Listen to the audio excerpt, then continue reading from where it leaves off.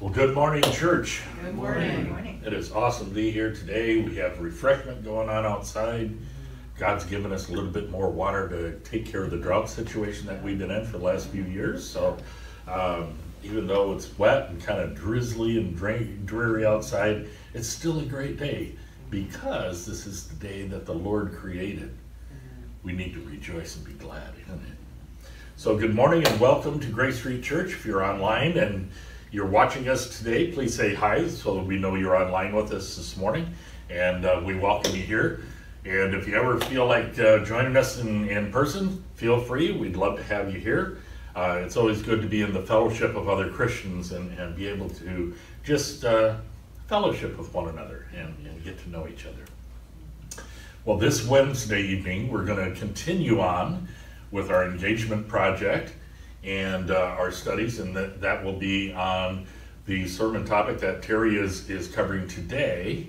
And it is awesome. I will say that. We gave a little preview on the Royal Task last Wednesday because I grabbed the wrong DVD and put it in there. I go, wait a minute here. This isn't right. Lori's going, you got the wrong one. You got the wrong one. So we had a little fun, but we got to see a preview of the Royal Task last Wednesday night. And so please join us for the right one this time on Wednesday night as we do the Royal Task. Pastor Terry will be here. I'll be traveling again this week, so I won't be here, but it is an absolute awesome series that we're going through here. And if you miss one week, you miss a lot. You really do. So if we need to do a catch-up session or something like that, trust me, you don't want to miss it. You didn't want to miss last week's because it was really super. But having said that, we can catch up with those things. I'm going to throw something in here because I had a call from The Chosen this week. And so they have now got some of the legal wranglings taken care of to where they're able to stream to churches who were licensed previously, which is us. And so I do now have a license for season 4 that we can stream it. So they still haven't sent me out my DVDs or my Blu-rays yet, but we can stream it here for the church. I just have to get that set up at the date. So Terry and I talked about that before church this morning. So we'll get that set up and come up with the time when we're going to be able to start season 4 and stream that through. So we are fully licensed for it and we're ready to go. So the neat thing is, I thought it was phenomenal. Our license for this season 4 is free for us. So they wanted to give it to us for free. So I thought that was, that's Free huge. is good. Trust me. That is huge. Free is good. Yeah. So next Saturday, men's breakfast is coming up. And of course, we talked about that this morning.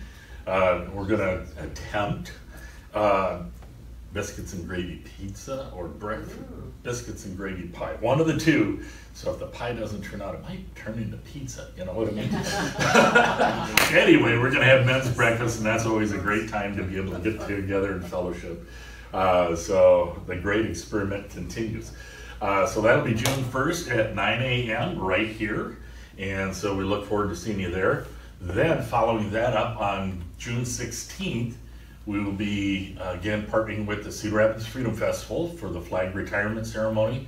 And that's when we honor our fallen veterans who have fallen within Linn County for the last year. Then we read all those names off. Last year we had the largest year ever. So we read over 307 names, I believe it was the final count last year. So that's kind of a telling thing, especially when you're getting up there and of course writing the script and everything for it, and then getting up there and actually reading it and reading all those names. And it's amazing how many people every year that I know. It makes it really hard. So sometimes I have to switch a name with Terry, especially like with my dad from this last year and my Uncle Harvey from the year before. So it's too hard even to read those names. So. But we will be having that. That will be at Lowe's Park in Marion. That will be on a Sunday, June 16th, which is a Father's Day as well, in the afternoon. And so we will be doing that at 4 p.m. in Lowe's Park here in Marion. So if you've never been out to that, it is a very moving service. Hopefully it will not be burning hot like it has been for the last couple of years, because we're standing, as you can see, we're standing about maybe 5 or 6 feet away from this roaring, blazing fire that's going on, and it's a sacrifice. Anyway, following up with that, on June 13th, we have season 19 of Orange Track Racing. We would normally have racing, but Pastor Terry's going to be out of town, and so we're switching over, and we're going to have a double header in July. So second Saturday in July, we're going to have a double header of Orange Track Racing, so it should be a good time anyway. The Bible mini-series we're going to be starting that as soon as we finish up the engagement project. We're going to start through the Bible mini-series in here, and so we'll be showing all 10 episodes of that aired on the History Channel. And so this follows up the Son of God movie, so if those characters on screen look a little bit familiar, because the movie was derived from this mini-series. And so we'll be able to go through that, and then we've got some study materials to go along with that as well. And so it's an awesome, awesome look into the life of Christ and his ministry on earth. So if you're with us online today, please make sure that you click on the tiny URL that we are sending out in the notes. And that gives you the access then to all of our music for today and our trailers and announcements and those kind of things. So that'll pop up in there too as well. So as we come into that time then, just go ahead and click on that. As we are doing it live here, you can do it at home, live at home. Yeah, that'll work. Anyway, thank you again for joining us here this morning, and let's bow our heads in a word of prayer as we begin our worship time this morning. Lord God, we ask today on this Holy Trinity Sunday that you send the Holy Spirit to be and abide with us here and dwell within us here today. Lord, we praise you and thank you for being in our presence here today. As your word tells us that when 2 or more are gathered here together in your name, Lord, you are here amongst us, and we just praise you and thank you for that today.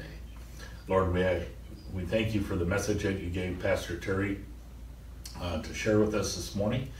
And we ask, Lord, that you would just bless him as he comes to give his message, and just have us open our ears to hear and our eyes to see the wonders and beauty of the world that you've created for us. Open our hearts to receive the message and to be able to live it out each and every day of our lives as we go forward into this broken world. So, Father God, we just praise you and thank you in all these things to be able to gather here together with you freely and openly here this morning and to share in your word. In your precious and holy name we pray today. Amen. Our call to worship this morning comes from 1 John 5:3, and this comes from the New Living Translation. Loving God means keeping his commandments, and his commandments are not burdensome. Now, there are several different translations on this, and so this one here talks about them not being burdensome. And it's amazing to see, because if we think about, if we keep those commandments, and one of the greatest commandments that Jesus gave us was that we are to love one another, and we are to love God with all our soul, mind, heart, and strength, and love one another as we love ourselves, love our neighbors. And last week we talked about who our neighbors were, what Dr. Del Tackett said who our neighbors were, which means anybody that's within arm's reach at any given point in time is our neighbor. But here John was addressing the church itself, and he was talking about God's community. And so we need to think about that.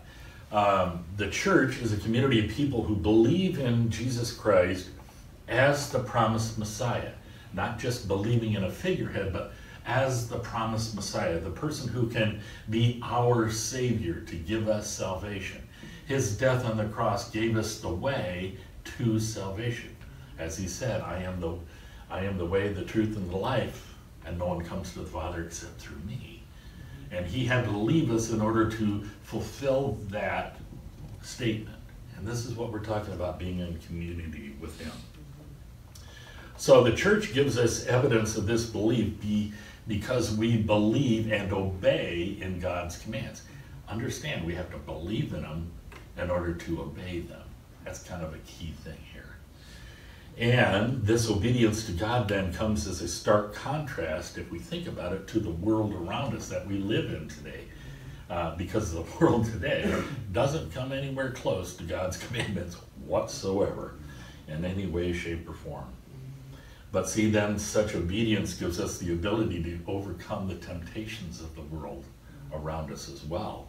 And that we then separate ourselves or segregate ourselves from the non-Christians in the world to live by its standards. We live by God's standards instead. So it sets us apart. But it also gives us as a living example of God's commandments when we obey them, and sets us up as a living representation of Christ. A representative, represent. We're representing Christ to each and every one of those people. And we can obey only as we place our faith and our trust in Christ and not ourselves. And that's another key component of all this. The motivation for obedience is love of God. And as we learned from last week, this love extends to all other children of God, our neighbors. Trust, obedience, faith, and love thus unite the church into a true community into the world around us. So we actually are a community within the community of the world. And therefore we can go as Christ's representatives and help change the world one person at a time as we talk to our neighbors. So as we come together and as the church, we can advance our community into the world around us, thus fulfilling the Great Commission, our mission from Jesus Christ, the commandment that he gave. And that commandment was to go into all the world and make disciples of all peoples, baptizing them in the name of the Father, the Son, and the Holy Spirit.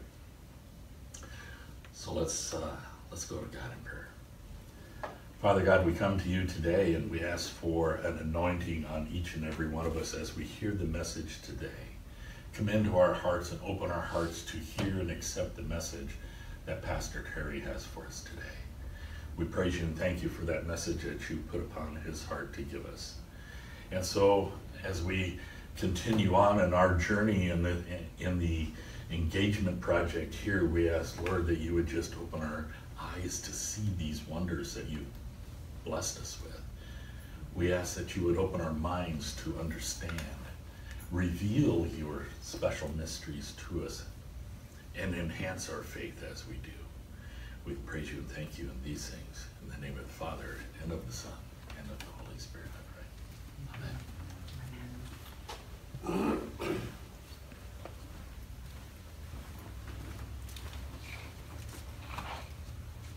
Well, good morning, church. Good morning. Well, last week, Mark mentioned that we talked about redemption, and we got into that, and it was also the celebration of Pentecost. But what a lot of folks don't know is that Pentecost is immediately followed by another holiday, Christian holiday, which is Trinity Sunday. And on this day, we celebrate the triune God, Father, Son, Holy Spirit. We've talked about God in the previous messages. We've talked about Jesus in the previous messages. And as we prepare to move into this next tour, we'll be talking about the Holy Spirit. Now, separately, these messages about the Father, the Son, and the Holy Spirit are easy to discuss. It's easy to talk about them individually. But while many have heard about the Trinity, understanding it, well, that could be a different thing altogether. Many try to explain the Trinity using different analogies, all of which have the similar effect of confusing people. Many try to use sometimes it's using like a clover, 3-leaf clover, trying to explain how that all works, and it just doesn't work out well. In fact, I found this quote from Fred Sanders, who's a theologian, and he said this during a lecture on the doctrine of God. In fact, he has a whole book written on the doctrine of God that touches on the Trinity. But he said the Trinity, try to understand it, and you'll lose your mind. Try to deny it, and you'll lose your soul. Rationally understanding that the Trinity can be incomprehensible. It's beyond our comprehension. Because what we're looking at is 3 in 1. When we pray the Lord's Prayer, we end with, in the name of the Father, and of the Son, and of the Holy Spirit. And think about that. When we come to the Father, we do so in the name of the Son, Jesus, by the power of the Holy Spirit. Again, 3 in 1. Each divine, each distinctively one. As we get going this week in our next epic, this one is one in which we live in.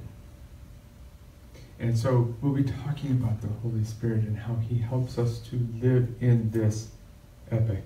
And our epic this week is engagement. We'll be also talking about the royal task. Engagement's a word that calls us to do something.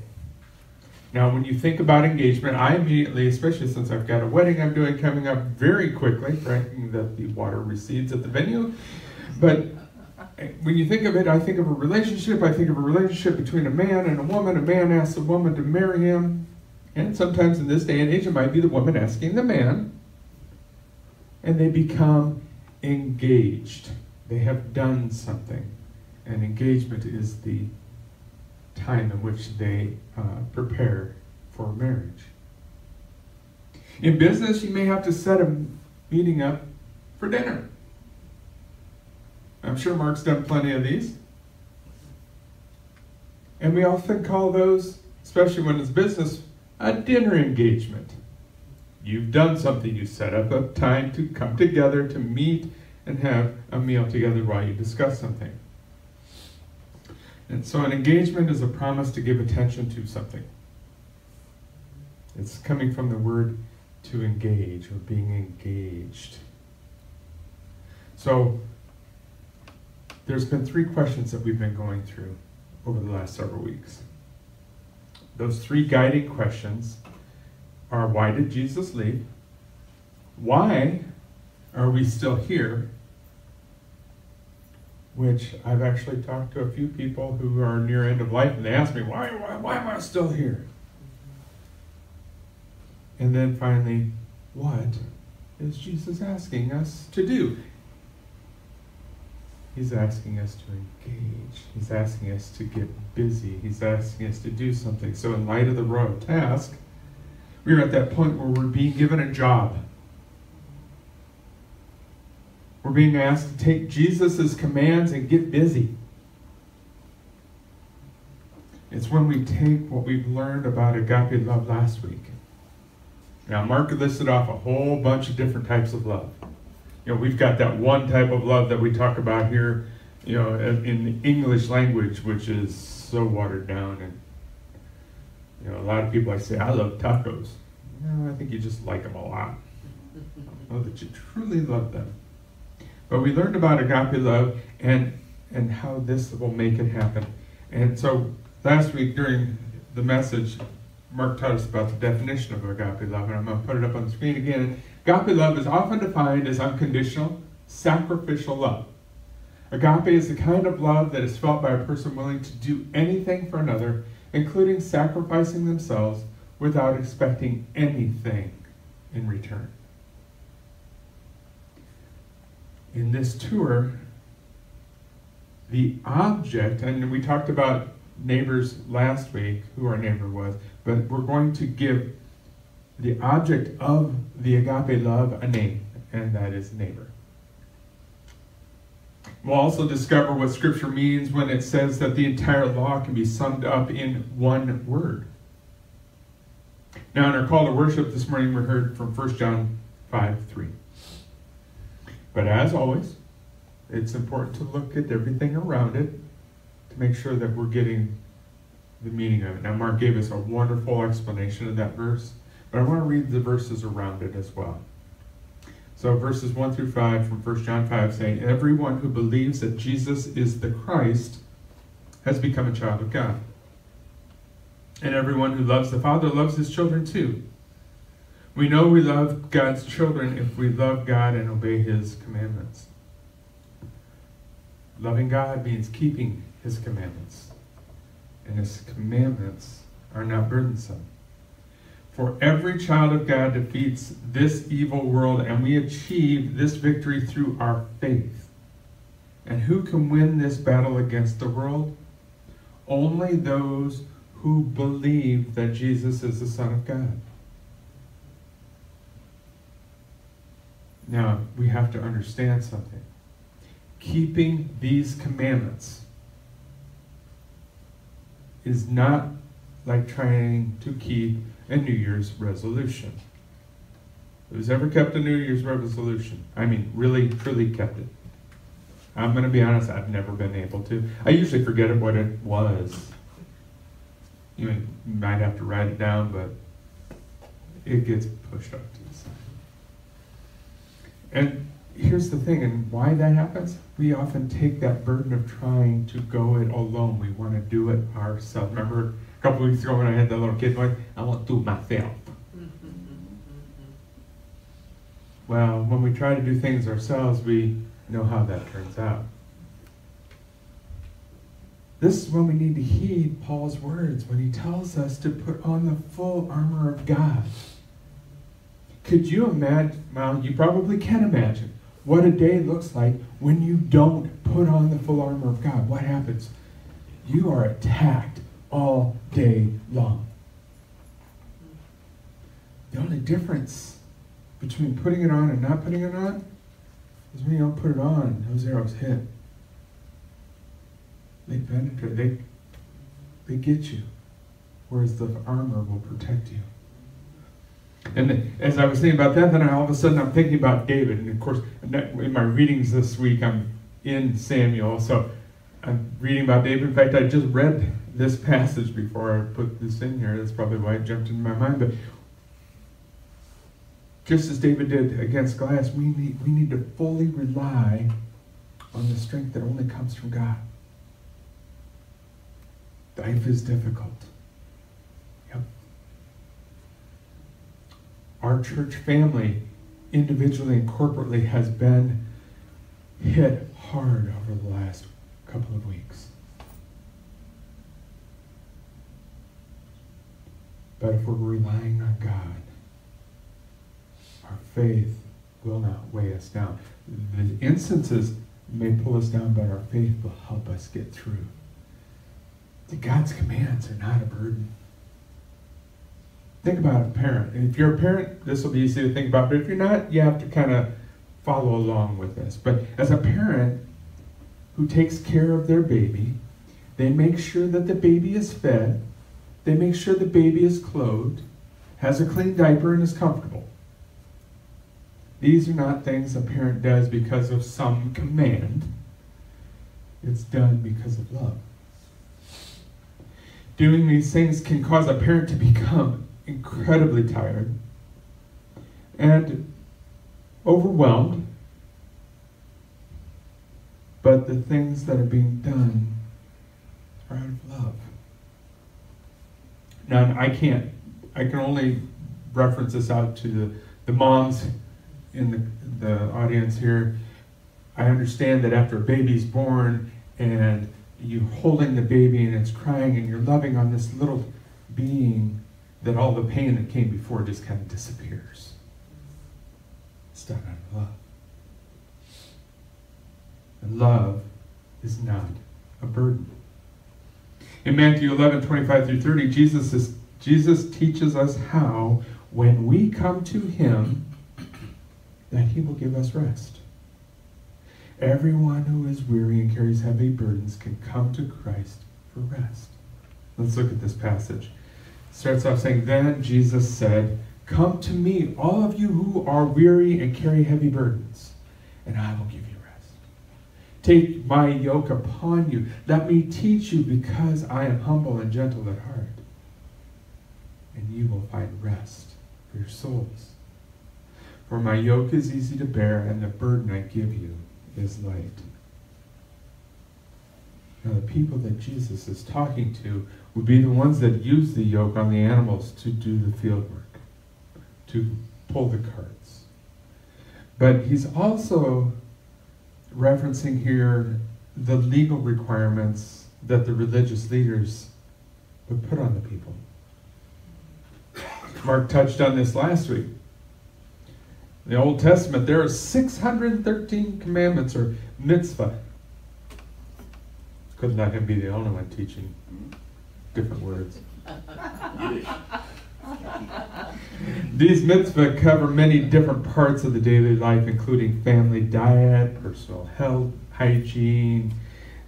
And of those, I found this interesting, back in the 300s, right around 365, the Maimonides divided those 613 commandments into ones that say do this and ones that say don't do this.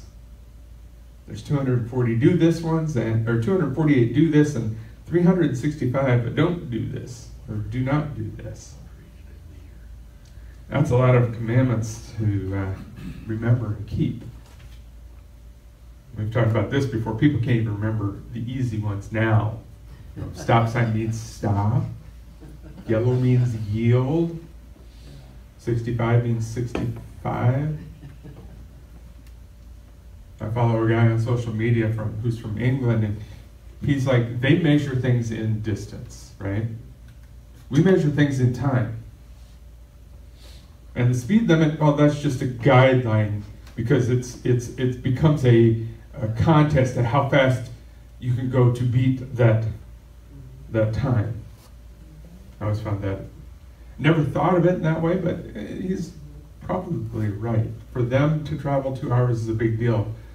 For many Americans, their commute is 2 hours to get to work every day. And then I think of Mark in Atlanta, when he has to go to Atlanta. That's about right. Maybe 3.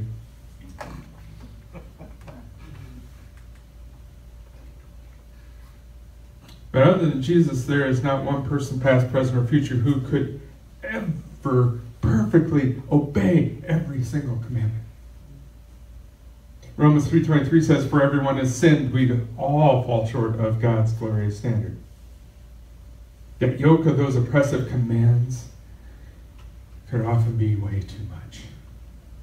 The yoke Jesus is offering is one that still has commandments.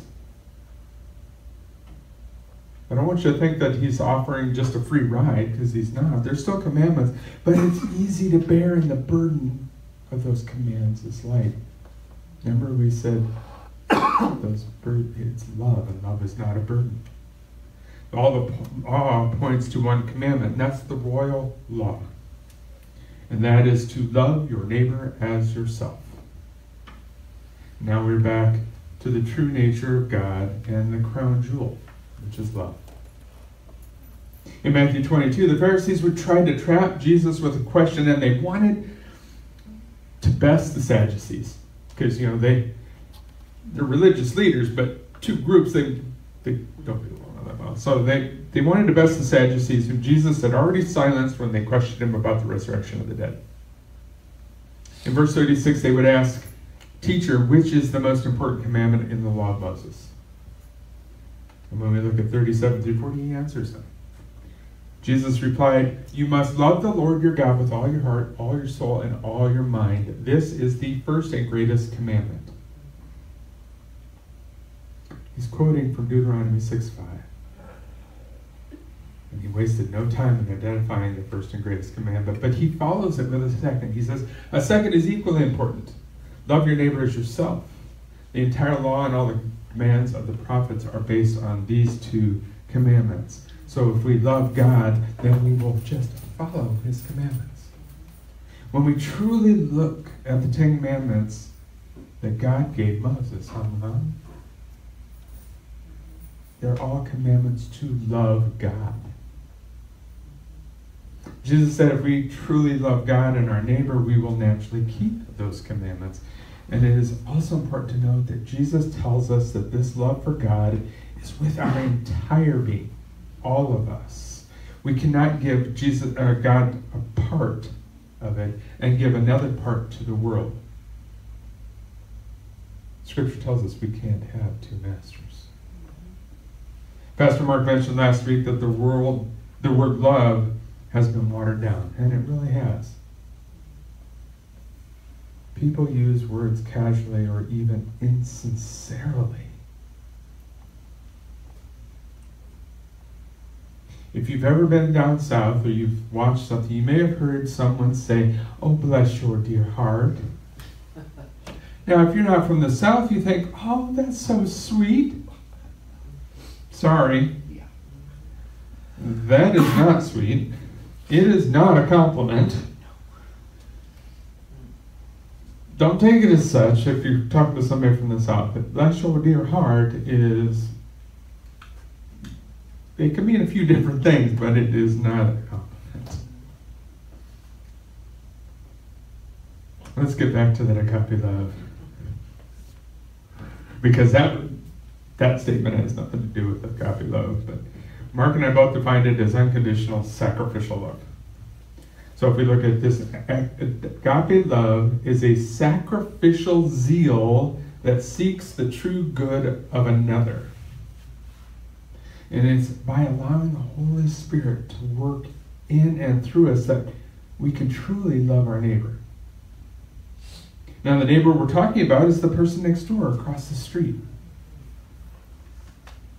Now, for those of you who are asking, aren't we supposed to love God first? I would say loving others is loving God. Because we're following His command, we're actually loving God. And if you're thinking about the Great Commission, where Jesus tells us to go and make disciples of all the nations, I would say you need to start somewhere, and we're better than your own backyard. And you can ask all the questions you want, find all the excuses you can, but the reality is that more often than not, we're just unwilling to put ourselves out there.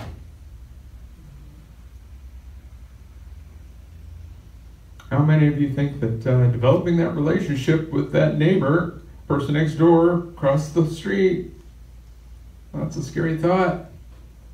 Especially for the introverts in the group, right? I don't want to talk to anybody. But here's what it does. It makes us vulnerable. And in the series, Dr. Tack has been talking about our script, right? Everything that we have. Remember the script where we see mom and she's got her script and each of the kids have their script and the dad has his script and everybody's doing what they think it should be. So it gets in the way of the things that we think and the way we want them to go. And there we go. We put the yoke on ourselves, not taking the one that Jesus is offering. In Judges 16, as Samson is on his way to Timnah, he is confronted by a young lion. This is when we put the yoke, take the yoke of Jesus, right? At that moment, the Spirit of the Lord came powerfully upon him, and he ripped the lion's jaws apart with his bare hands. In 1 Samuel 16, God had sent Samuel to anoint the next king over Israel. So as David stood there among his brothers, Samuel took the flask of olive oil that he had brought and anointed David with the oil, and the Spirit of the Lord came powerfully upon David from that day on. In John 14, Jesus promises the Holy Spirit. He promises that we will have the Spirit of the Lord come powerfully on us. And then here Jesus says, if you love me, obey my commandments. And I will ask the Father, and he will give you another advocate who will never leave you. He is the Holy Spirit who leads into all truth. The world cannot receive him because it isn't looking for him and doesn't recognize him. But you know him because he lives with you now and later will be in you. was on that day of Pentecost last week that the Holy Spirit came powerfully on the disciples. And they began to speak in other tongues as the Spirit enabled them. They were able to talk so that the people there understood the message. And then Peter, who, if you remember, on the night that Jesus was betrayed, denied him 3 times. Kind of popped into his own script, tried to do things on his own. Well, on this day, he would address the people. And by the power of the Holy Spirit coming powerfully upon him, he would preach a most powerful sermon. Mark mentioned last week it was somewhere in the neighborhood of 4 hours, not going that long last week, not going that long this week. But that's what happens when we take this yoke that Jesus offers. The Holy Spirit will come powerfully on you as well. And yes, we are going to go through trials. I mentioned earlier that several here have gone through their own trials, lost family members this past couple of weeks. And it's hard, and the tears will still come. The tears get fewer, the pain doesn't go away.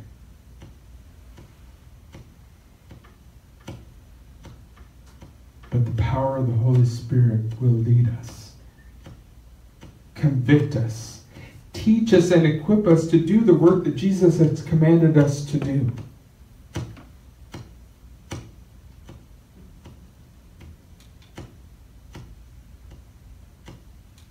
Nope, not my microphone.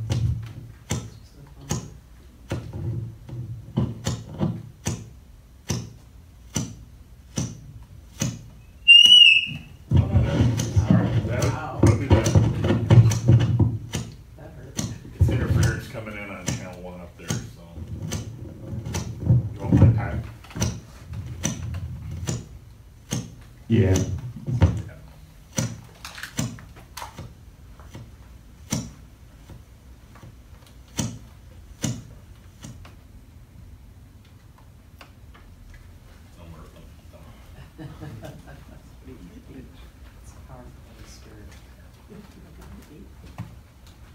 God, just making sure y'all is awake. That's right. Wake us all up. Well, yesterday I was doing a little tweaking to the sermon as the Lord led, and Diane's in the living room listening to some Scottish bagpipes as she's getting some things ready for the service this week, and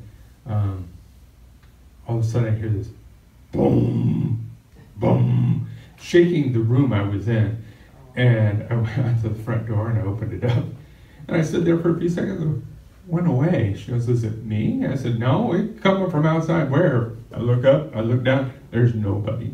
So somebody in the neighborhood that we couldn't see had the bass turned up, Yeah. and it was way worse than that. Yeah. That wasn't the Holy Spirit.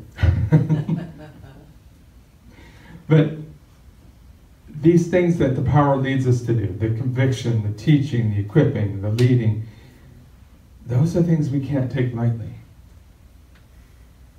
You may be called to speak to thousands, just like Peter was. You may be called, like most of us, to speak one person at a time. Neighbor in the backyard. When we start in our own backyard with one person, that person then goes on to talk to someone else. And pretty soon you've got this going on where that person tells someone and that person tells someone. And while you may not get to another part of the world to go and make disciples, as Jesus' command says, you may just reach it one person at a time. Some point down the road, the people that hear from that one conversation you had will go places that we can't go or never will go. It's said that in the late 1800s, a group of 6 men met for a Bible study. And eventually, from that Bible study, one would teach someone else, and that someone else would go on to do tent revivals in the early 1900s.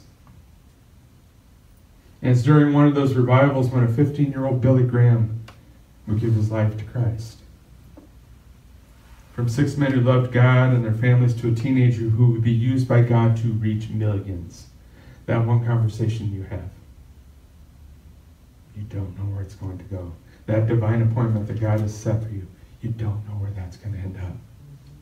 And that's just one story of thousands upon thousands of how one person or a small group of people made a difference for the kingdom because they accepted the royal task. There's a church out in D.C. that they were this big church and they saw themselves losing their vision and they shrunk themselves, became like house churches. And they are doing more for the kingdom as those small individual churches than they were doing for the kingdom as the one big church. It's not always about size. As Christians, we need to be willing to love our neighbors with that agape love. If we commit to loving our neighbors, we can turn this upside down world right side up, one neighbor at a time. Are you ready to accept the royal task?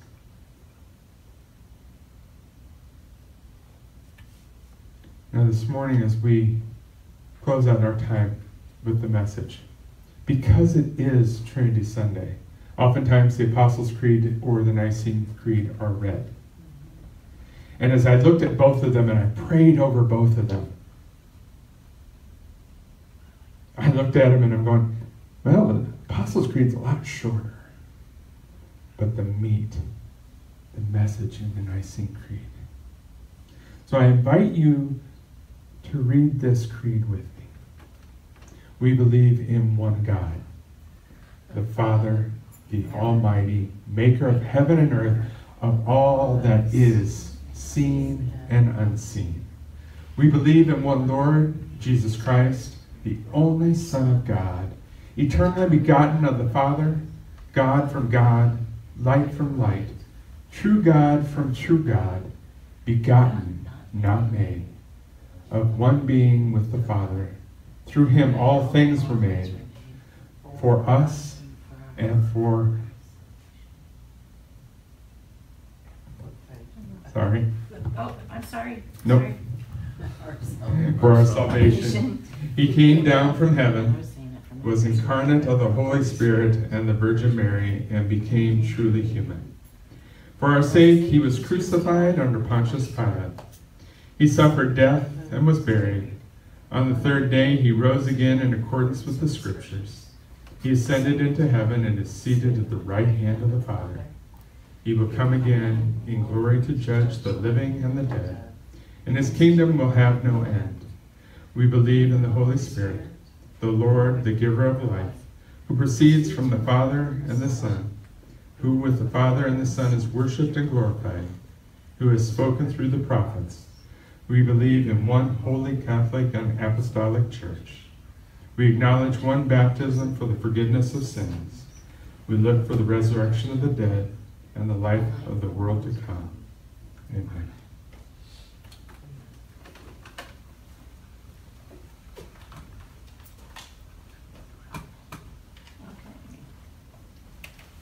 So, what happened?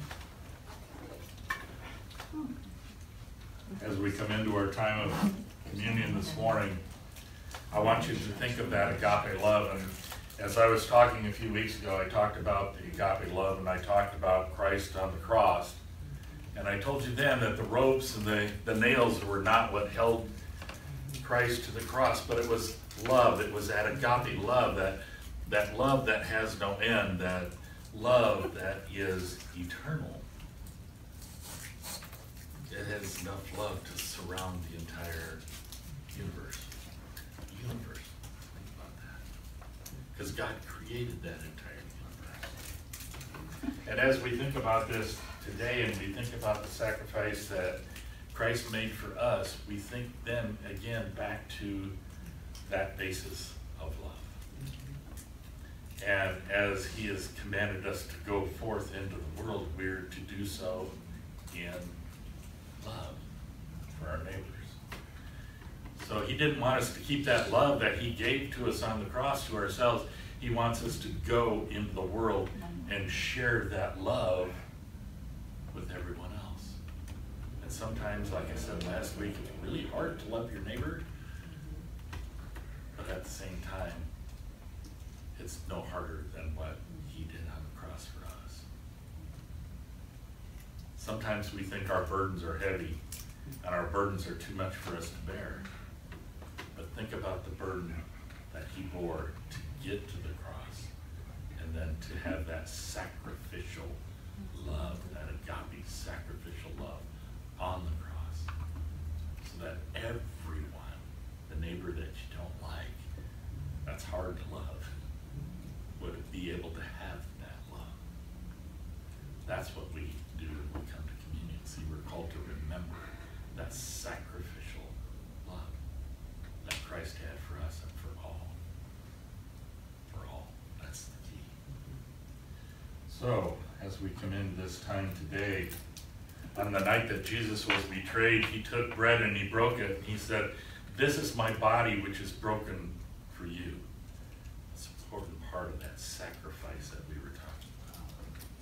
Later on in the meal, he took the cup, and after he filled the cup, he blessed the cup, and he said, "This is the cup of the new covenant, my blood shed for you and for many for the forgiveness of sins. Take and drink." And as we do so, we are called into remembrance of that sacrifice that Christ made for us on the cross back then. And it is the same sacrifice that we celebrate here today. The body of Christ broken for you. Take. And the blood of Christ shed for you. Take and drink. And as always, thanks be to God.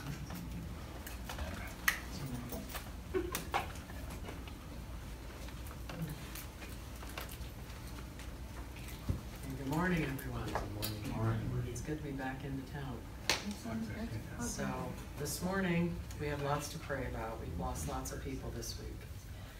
And I'm going to just read out their names before I start and then pray a blanket prayer for all of them. But before we start, is there anyone that needs prayer this morning other than that?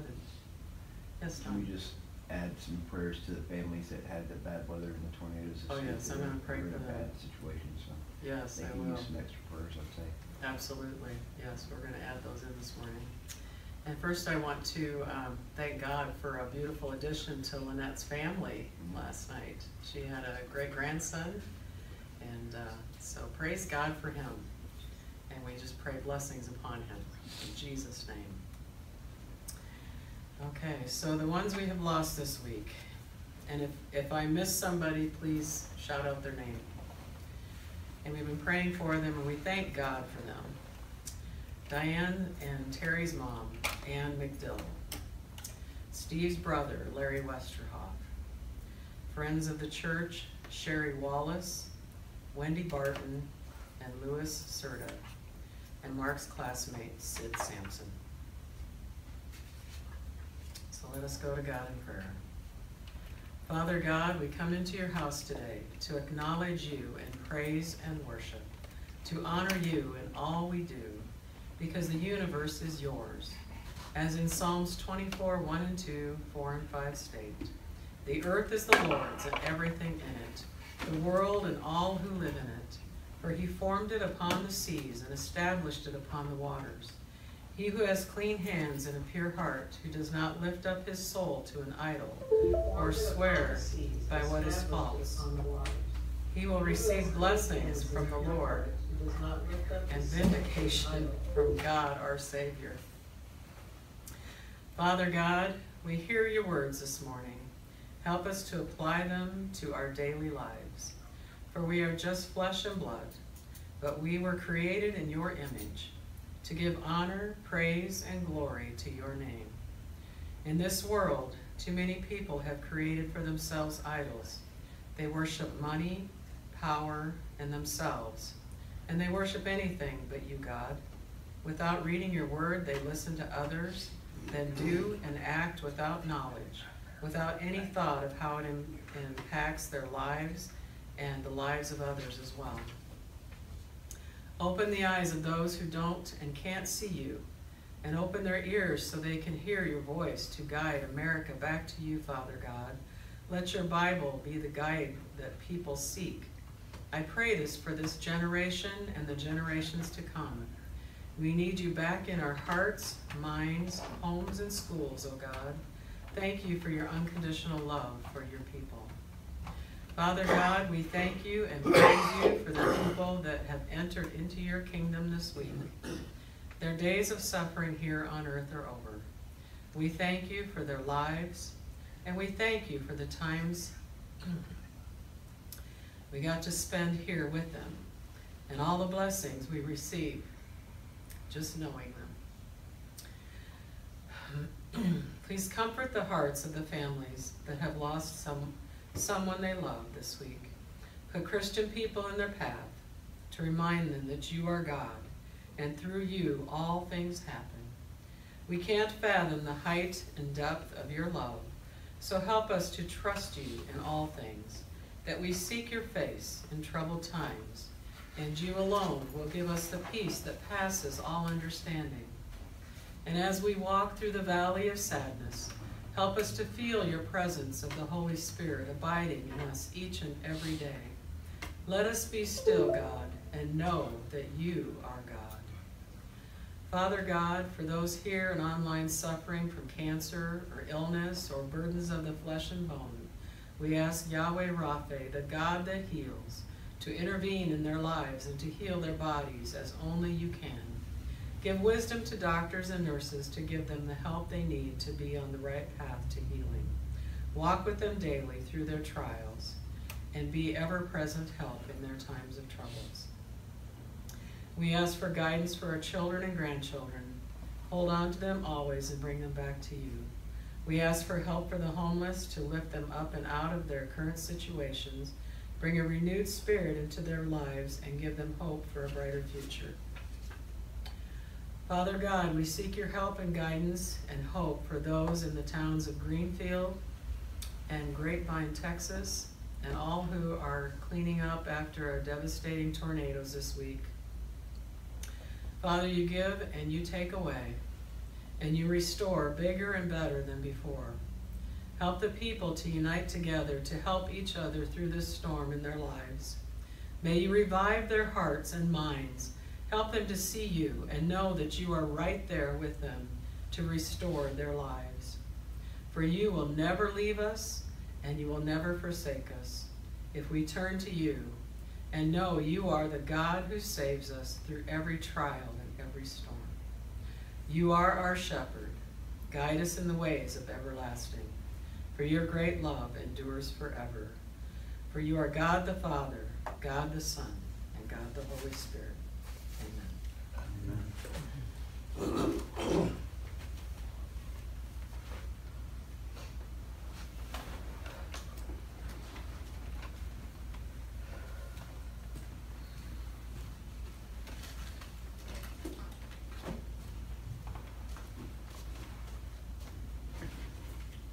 I love technical difficulties. Thank you so much for your prayers this morning. We all need them so much. As we prepare to close our online portion of the service today, I want to pray a prayer because tomorrow is Memorial Day. Heavenly Father, today we thank you for the freedom you have given us. We thank you for the freedom you have given us from sin by the sacrifice that your Son Jesus paid on the cross. Father, we also thank you for the brave men and women who have fought for and continue to fight for our nation. We especially thank you this day for those men and women who paid the ultimate sacrifice for our nation's freedom. We also ask that you would bless their families. Give them your comfort and peace. Thank you that in a nation today, we are able to freely worship, we're able to freely pray, to freely read your word and so many other freedoms. But Father God, we know that at any time, those freedoms could be lost, stripped away. Lord, we know that we're in a spiritual battle. Help us to have the same courage as those who went before us. Empower us by your Holy Spirit to get out of our own script, to turn over our yoke and give it to Jesus and take upon his. So one person at a time, we can truly turn this upside down world right side up. Thank you that you have promised never to leave us or forsake us. We pray all of this in Jesus' mighty name.